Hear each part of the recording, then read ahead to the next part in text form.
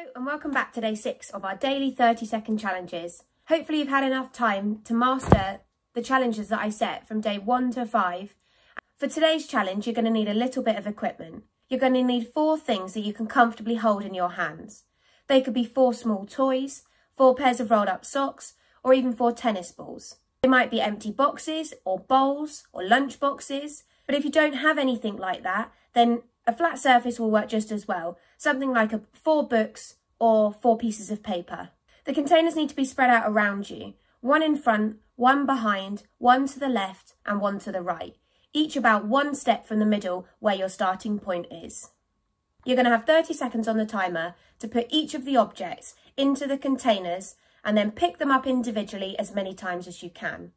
You have to do the whole challenge whilst hopping. I don't mind if you're hopping on your right foot or maybe hopping on your left, but try to stay on the same leg for the whole 30 seconds. I've got 2 members of staff ready to show you how it's done. Today we have Mrs. Phillips and Miss Hunter.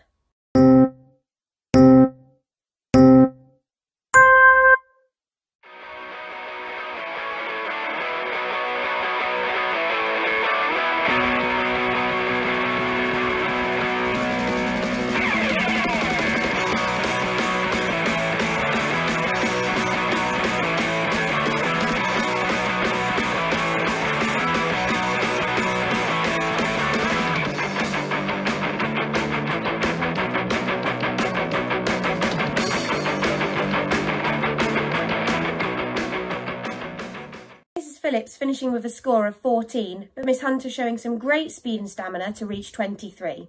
And so that's the challenge for day 6. Hopping between 4 containers to put down each item and then pick them up in turn as many times as you can in 30 seconds. Each time you put an item down, you score 1 point, and each time you pick an item back up again, you score another point. So you have to keep moving for the full 30 seconds to try to score as many points as you can. You can try to beat the top score that we had today, or you can even just challenge yourself and see if you can get a higher score from your right leg or your left. Good luck with this one, and I'll see you tomorrow for a new challenge.